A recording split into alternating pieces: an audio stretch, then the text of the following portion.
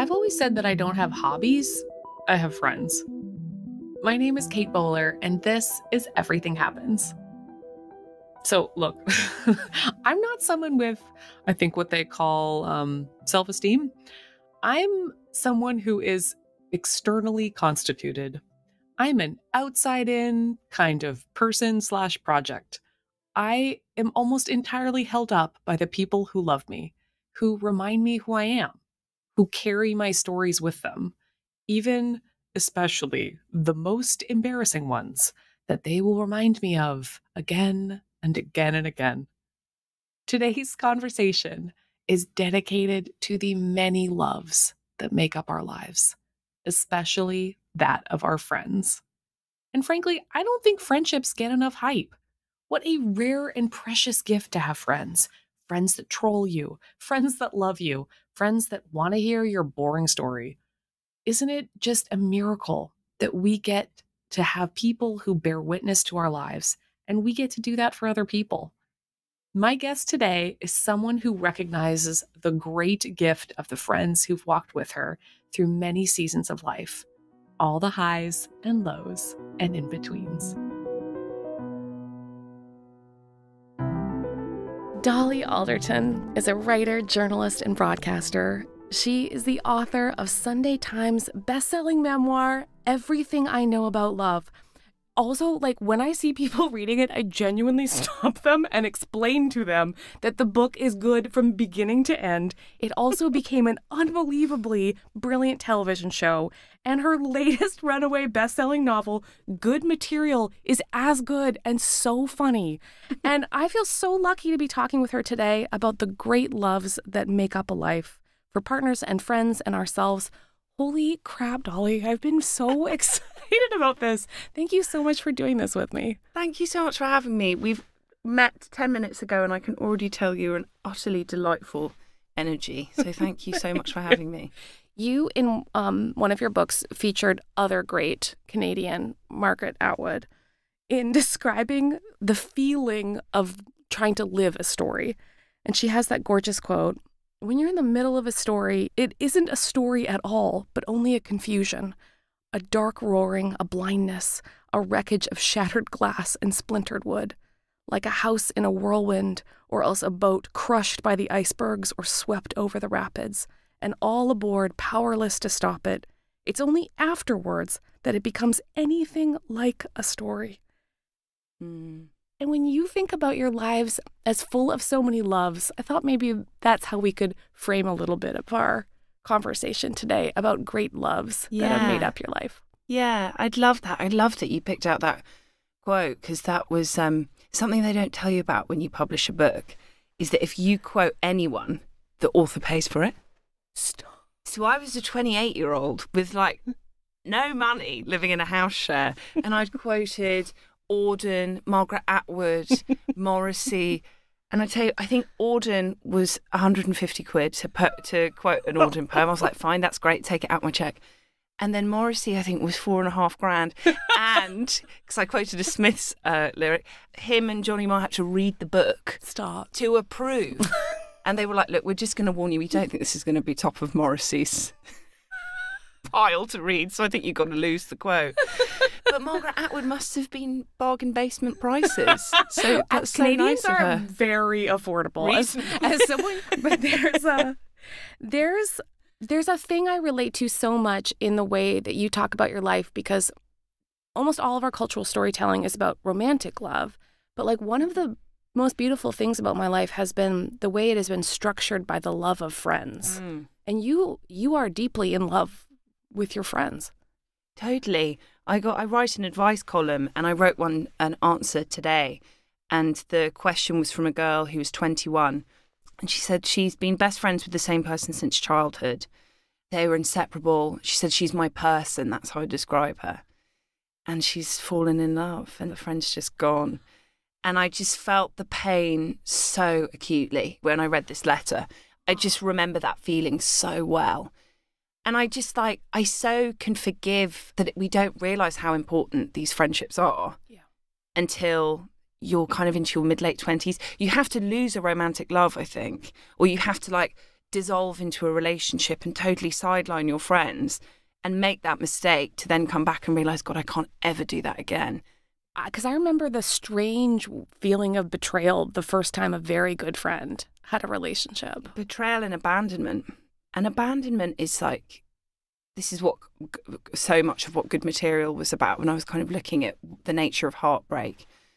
Anything that feels at all like abandonment takes you back to a time even before memory, I think. Yeah. Something that's a cellular feeling of being a child, or I don't know, of suddenly feeling I'm not safe, someone's gone. Yes. And every time that that's mirrored again, whether it's in rejection professionally or someone leaving you or a friend kind of stop replying to your texts because they're with their boyfriend, it just takes you to an incredibly unreasonable, frightened place. Yes, totally. And you can feel how unreasonable and utterly reasonable it is when you describe the framework of how you're allowed to talk about problems. When you describe, I don't know if I'm going to be good at summarizing this, but like when you have a problem and you really want to tell somebody, but it's like you have chips, like you only have many you're allowed to put in. Yes, yeah. And I think when it comes to losing a friend, because we have so little cultural language for it, if you feel ghosted, slightly ignored, even just that's like competitive with somebody else's love, it's really hard to know how many chips you'd have to put in to get the right response. Totally.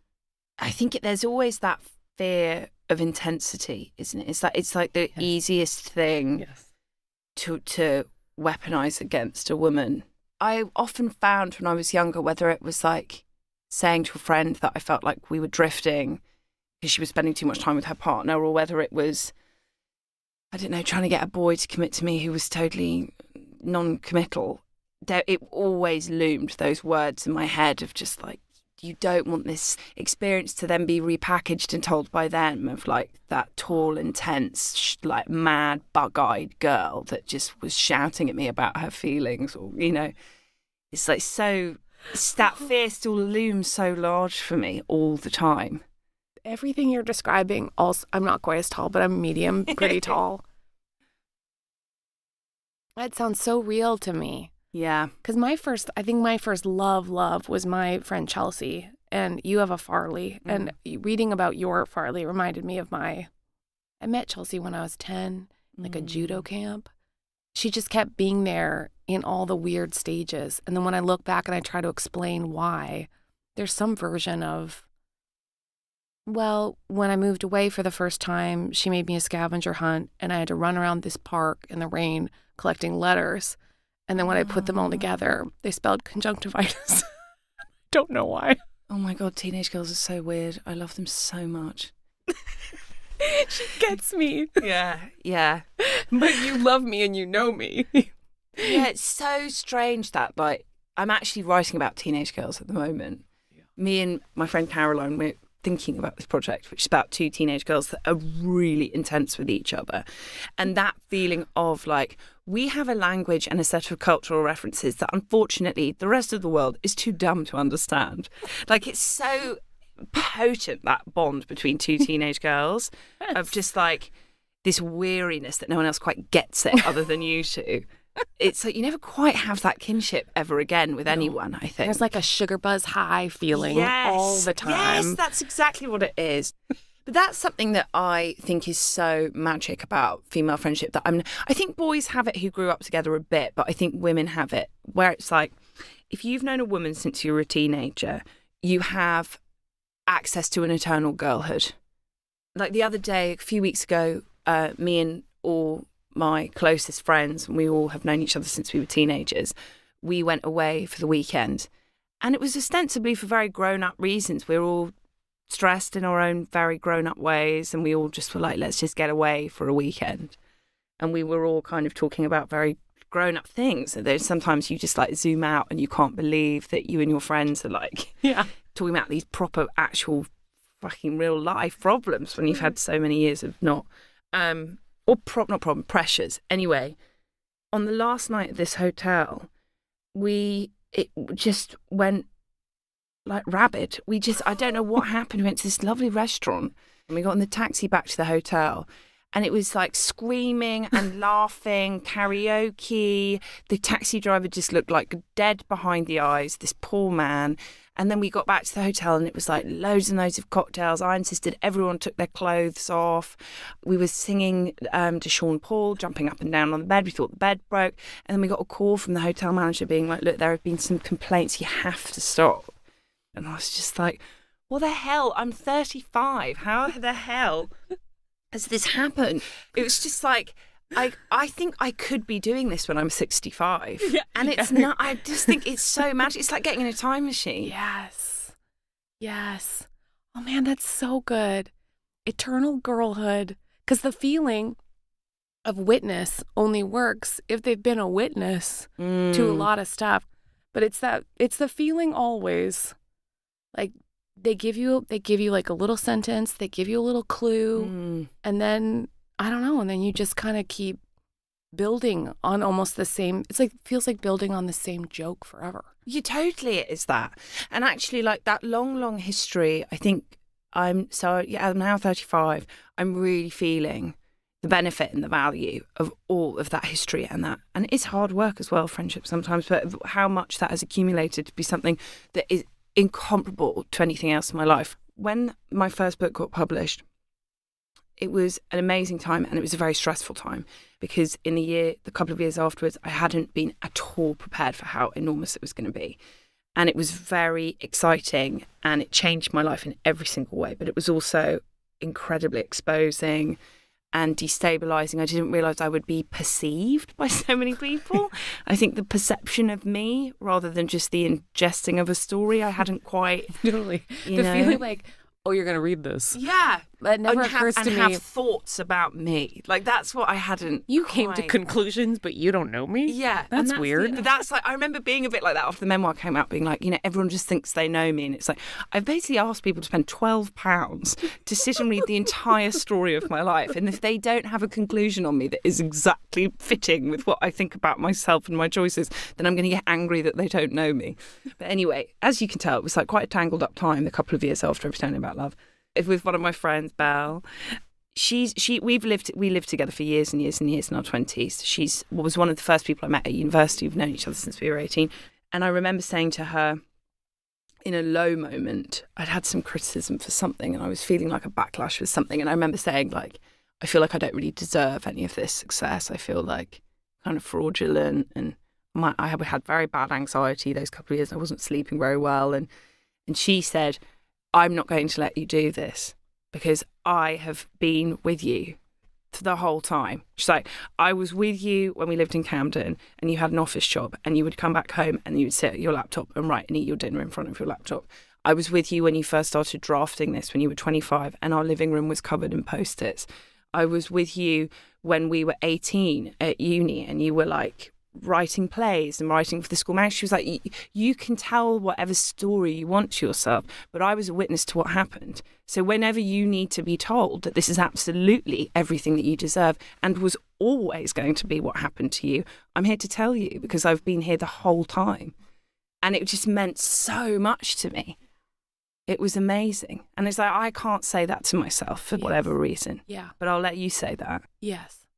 Sometimes I feel like that's 20% of my brain, the things that I can't possibly say about myself.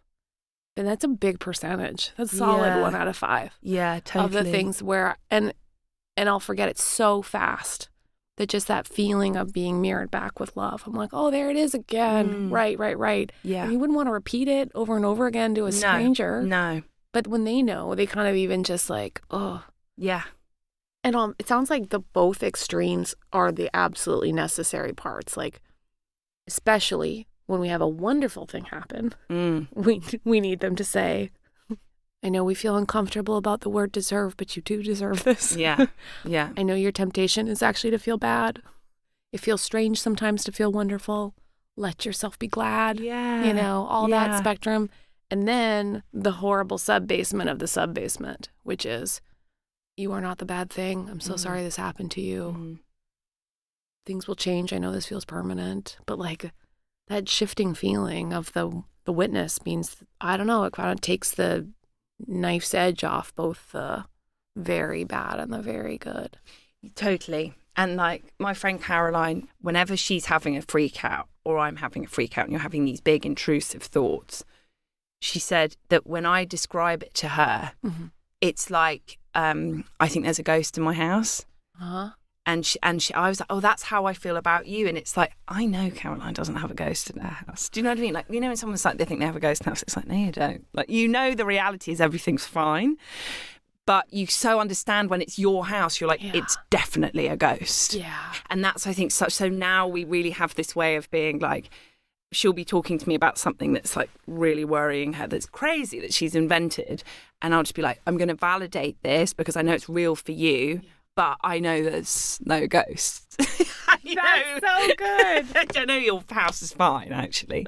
Because I know your house. I've opened every door. Yeah. And that was actually a really, really useful analogy that we still use. I really like that. It also helps me because Chelsea is desperately afraid of the supernatural. Is she? I do find that the more liberal someone becomes, this is my theological theory about denominations, is sometimes the more liberal someone comes, they don't mean to, but they accidentally are like, well, I'm not really sure then what I believe, so I definitely accidentally have to believe in ghosts.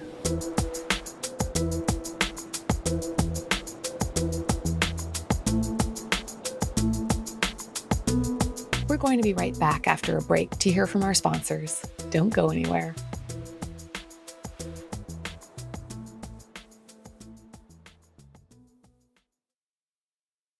I wanted to ask you, too, about your parents, because they have one of those deeply annoying, loving relationships in which they enjoy each other's company and stare into each other's eyes at times. What do you think you learned about love from being their kid? It's been such a double-edged sword, that love story. It's so amazing in so many ways. It's obviously very stable, which is lovely, and I understand that most people don't have that, so I know what a privilege that is. And I think it allows you to dare to dream for something quite grand from love, that I think you get to an age where a lot of people I know became very pragmatic about love, which I also think is totally fine. But pragmatism has never really factored in for me with my choices of romance ever. But I like that there's a sense of grandeur for me in what love is and who you can become when you love someone and what you can give to them and what you can create together. I feel very romantic about that because of my mum and dad. Yeah. I also think it has made me have an almost impossible standard for what I think love should be. I think it's fed into my fantasism, which is not a great, even though that's how I make my money and pay my mortgage, it's not a great part of my, it's a weakness of my personality, I think, is my resistance to live in reality. And my parents, in their, I would say this as lovingly as possible, in their love for each other and their love of the story of them, they have definitely created a very intricate bubble and myth around them about their love for each other. And I don't know if that's been hugely helpful for me. I totally hear you. Do you know what I mean? I love people like that, where they're like, and that's how it was always going to be. Yeah. You're like, oh, I don't feel like anyone dropped that anvil into my life. Yes. I guess I just have to wait for the anvil to hit me. Yeah. Yeah. Yes, that's such a good way of putting it. It's like, I mean, the other good thing that it has made me realise is my parents are so like a rom-com. Like, they're so cinematically structured, their relationship, because they both met. My mum was in her early 30s, my dad's in his early 40s. They'd both been kind of war-torn from love in various ways. They both hated each other when they first met each other, and they are both completely incompatible. My mum is extremely left-wing, my dad is extremely right. Well, not extremely, but he's right-wing. Yeah. I was always so ready to be totally surprised, I think, by who I could fall in love with. Yeah. And that's a good lesson to learn. You know, I've got some friends who are really quite type A about they have to be this, this, this, and this. Yeah. And I think I was more open to to being surprised. Yeah, that's so lovely. There was another love I wanted to ask you about, because this one has not been my ideal. This is like love of body. I was just trying to be a brain in my 20s. I really wanted to have a certain job, and I didn't pay any attention to how I felt, to the point where I became really unwell. Yeah. And then I became very unwell in a different way because I got cancer, and then it was like 9 abdominal surgeries later. I felt like I was supposed to be very grateful to be alive, that I couldn't possibly want a nice shirt or want to care about how I look, or wouldn't that make me a bad person? And the way that you write about trying to create a loving relationship with your body is, I mean, a very intense way, relatable. And it's also just that it sounds so loving to me, that push-pull where sometimes we can only love parts of who we are. Yeah. And then we're tolerating the rest, trying what they call it body neutrality, where they're just trying to work their way into better language. But I found your description of that push-pull really Thank you. Real. It's been like such a long relationship. I'm kind of obsessed with bodies, I think. I think I'm obsessed with my body. I'm obsessed with other people's bodies. I've always been like that since I was a child. I'm obsessed with what we do with our bodies. I'm obsessed with what's expected of people at certain ages or of certain weights or certain whatever. And also I think I'm interested in this fact that this is our vehicle to experience the world, and it's the only one that we get. But it's like, you're talking about being beloved to yourself. It's so sacred, this thing. It's so magical, this incredible vessel that is going to be the thing that allows me to love and fight and smell and get to know someone and see culture and opera, and it should be nothing but loving, that relationship, actually. And it never is. It's very rare that it is, or it takes you such a long time to get there. It does. I could talk about bodies forever. But interestingly, I'm so interested in what you said about how your relationship changed, and how there was a conversation about what your relationship would be with your body after extreme illness. Because most recent things that I think has really helped with this ongoing healing that I'm doing for the rest of my life, of learning to be like respectful and loving to this vessel, is one of my best friends had nearly died last year because she had it was post birth. She had always suffered from Crohn's her whole life, and Crohn's was like hidden. She had a flare up in pregnancy, which is hidden because it mirrors pregnancy symptoms. And obviously, like, there is never enough understanding of women's bodies and medicine and how. And anyway, she had surgery, and she had a stoma that was fitted, and life-changing. And I remember the first time she came for dinner at mine, in the first month, she was so grateful just to be alive and to be able to look after her baby and to be sat with me in my kitchen. And then afterwards she said to me, I wish I could give you this feeling. She said, I wish you could have this feeling about your body and not go through everything I've just gone through, because I just feel so like I just love this thing, and I just want every woman to feel this. I love that answer. I love that answer.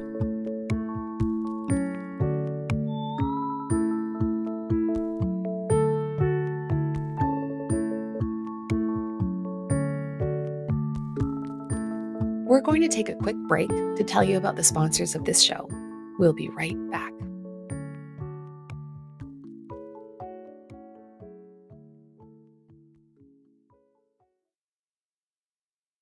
Your Farley love is so beautiful to me, and being part of her family was so important, and living through her lives and losses was so formative.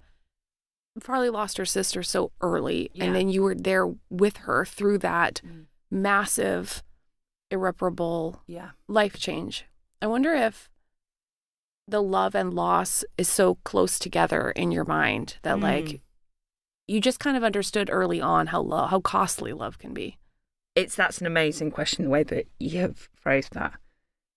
I think they live so close together for me. I have an F tattooed on my wrist, and it is for Farley, but I think I also got it for Florence as well, who was the name of her sister.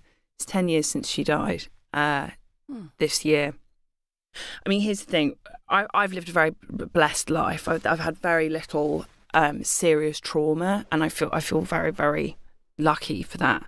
I was 25, 26 when Florence got ill.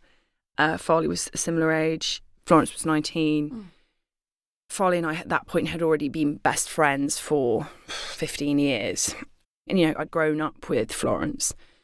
I remember I had decided to go freelance for the first time, and it totally coincided with Florence going into hospital.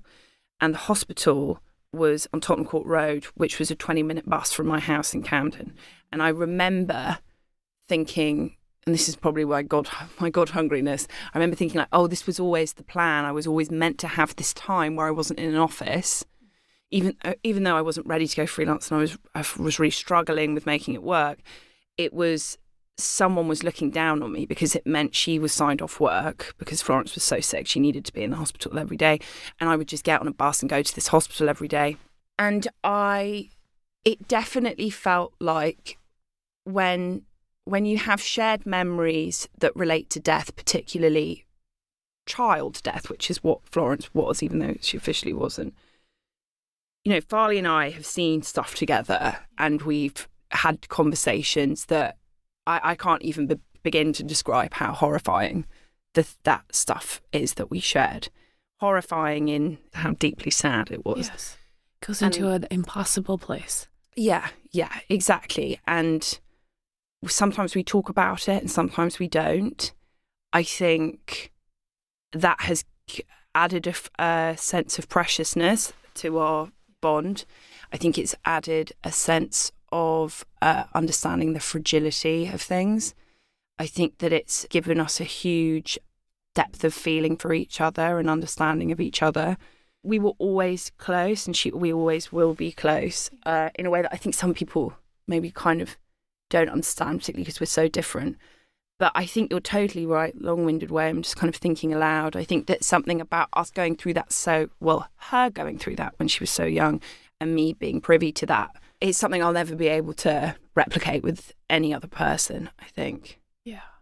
Yes. Yeah. That just reminded me the witness. Mm.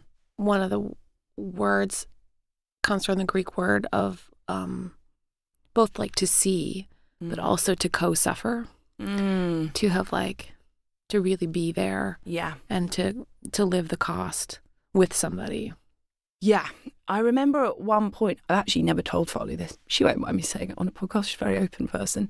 I remember after Florence died, it was in December, right before Christmas. And I went to the family house the next day.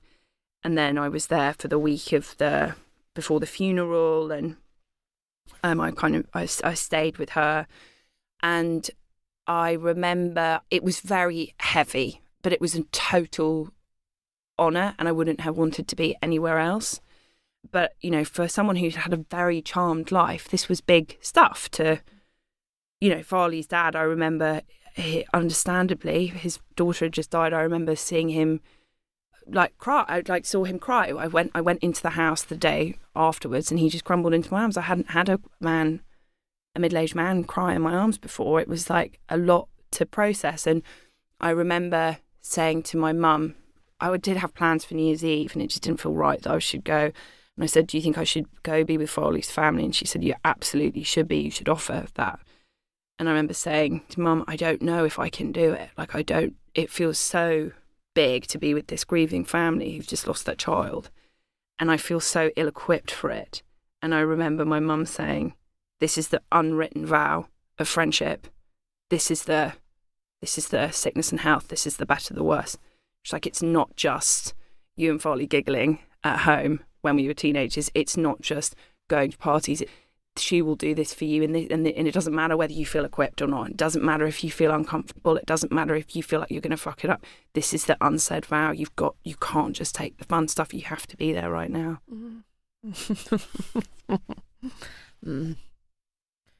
I hope this is not weird. I was just going to give this to you after, but I got Florence's yearbook quote.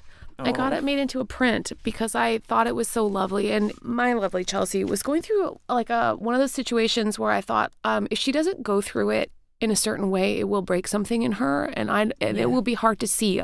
It will be so hard to see a thing that is let go.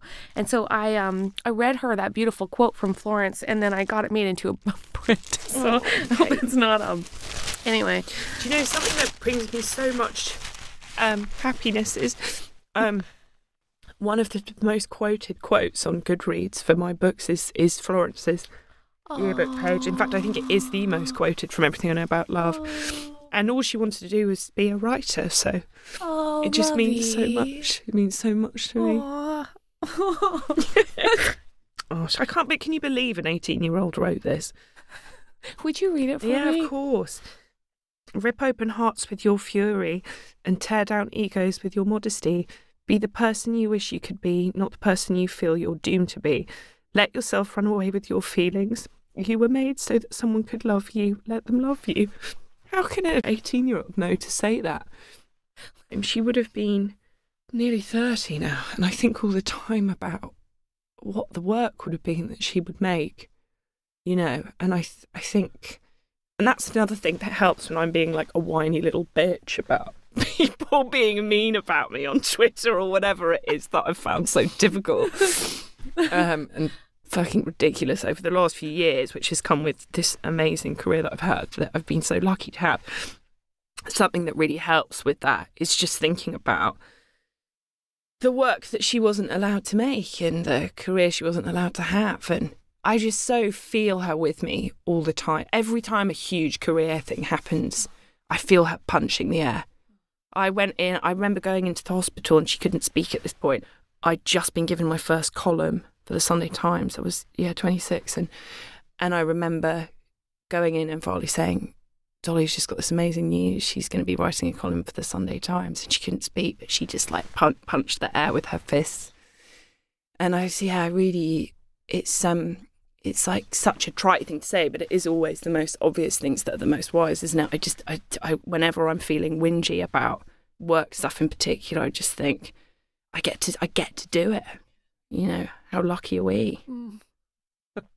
This is so beautiful. Thank you. I think it's really beautiful that the person who then like keeps teaching through you, keeps teaching in her own words and through you. There's that lovely it's a Bell Hooks quote that I'll ruin, but it's the feeling that there is no safety in love. Their love is so many things, but it is not safe. Yeah, and so true. So when she said, let yourself run away with your feelings, like let them, because you're going to be changed every time. And then the idea that we can just keep changing every time someone loves us sounds like the most hopeful thing. Yeah. Dolly, I like you so very much. It's embarrassing, and I'm kind of sweaty about it. So this has been a beautiful conversation. Thank you so much. Thank you.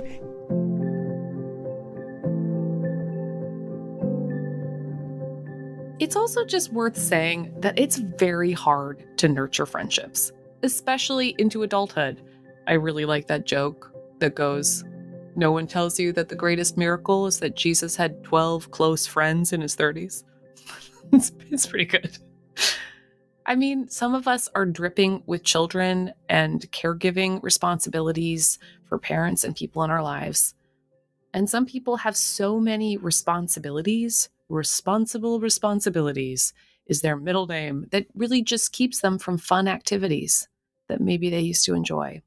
Sometimes we just get buried in our email inbox again and again, and then people just stop inviting us.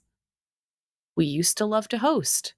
Maybe we used to love to have coffee dates or regular catch-ups over FaceTime, but we haven't done it in a long time.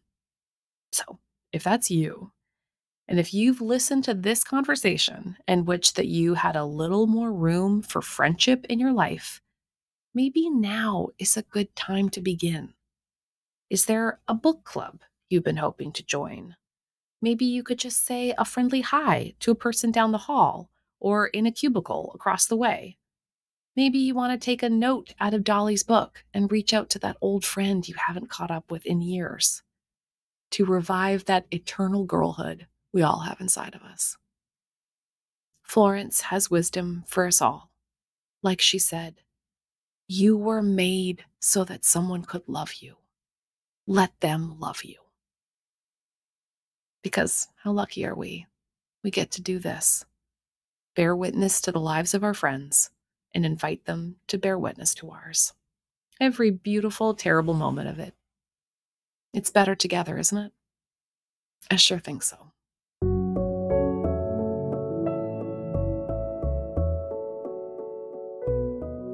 All right, your turn. Did your bestie make a conjunctivitis scavenger hunt? I want to hear your weird friendship stories. Write me a note on social media. I'm at Kate C. Bowler. Or leave us a voicemail at 919-322-8888. 8731. And before you go, could you leave us a review on Apple or Spotify? Oh, I know I'm using my school teacher voice, but I would love it. I would love it so much. It really helps people find the show. And a big thank you to my team and our partners for all the work they put into this episode. Lilly Endowment, the Duke Endowment, and Duke Divinity School are our champions all the time. This podcast is really my favorite thing that I get to do with other people. All my love goes to Jess Ritchie, Harriet Putman, Keith Weston, Baze Hohen, Gwen Higginbotham, Brenda Thompson, Iris Green, Haley Durrett, Ann Herring, Hope Anderson, Kristen Balzer, Elias Zanio, and Catherine Smith. You are my everything. I'll talk to you next week, my loves. This is Everything Happens with me, Kate Bowler.